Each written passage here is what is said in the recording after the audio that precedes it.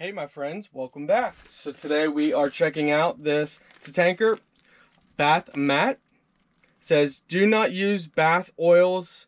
Mat can slip if oils are used. Keep tub surface clean. So it says, okay,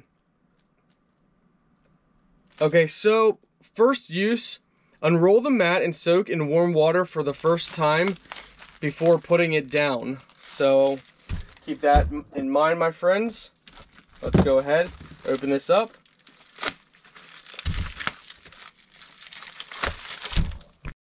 Alright guys, so this is what it looks like on the one side, and underneath it you have all these different suction cups. Kind of looks like an octopus. Let's go ahead, soak it in warm water, and then lay it down. Alright guys, so we got our bath mat in.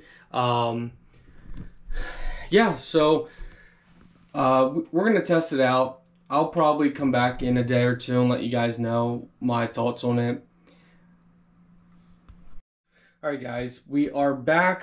So it's been I would say like 24 hours since I've used it the first time. It works good. What I recommend doing, it's gonna be a little bit of a hassle, but I recommend you guys doing so. Can you see these squares? Well, not really squares. Can you see where I'm pointing right here? On each individual piece where I point, there's going to be suction cups underneath them. What I recommend you guys doing is pushing down on each one individually.